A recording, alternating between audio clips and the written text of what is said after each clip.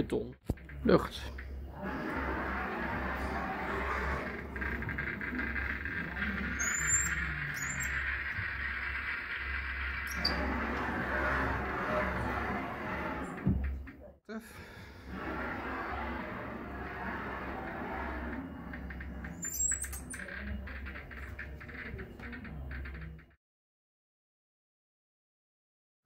Is made up of three major structural elements: the reactor building, the turbine building, and the cooling tower.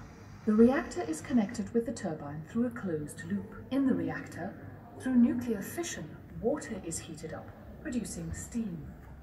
The turbine converts heat energy into kinetic energy, which in the generator is converted into electrical energy. The cooling tower water causes the steam to condense to water, which is returned back to the reactor. Let's have a closer look at the way the power plant operates.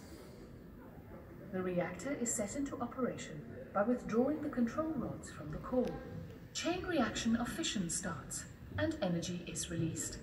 The clean water circulating in the reactor is heated up to steam, which is sent under high pressure to the turbine via 4 steam lines. First, the steam enters the high pressure turbine, where it releases a great part of its energy to the blades of the turbine. Next, the steam is reheated and led to the 3 low-pressure turbine stages.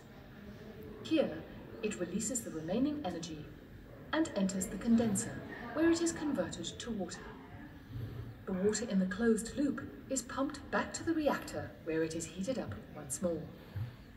The generator is connected to the steam turbine.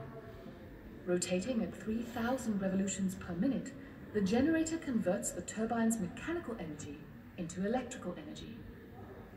The electrical power passes through the transformer into the electrical grid. The condenser is cooled by the water from the cooling tower. This cooling circuit is completely separated from the loop between reactor and turbine.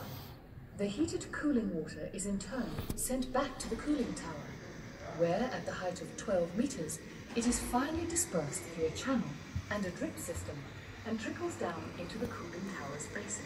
The chimney-like design of the cooling tower creates a strong natural draft, which cools the water droplets.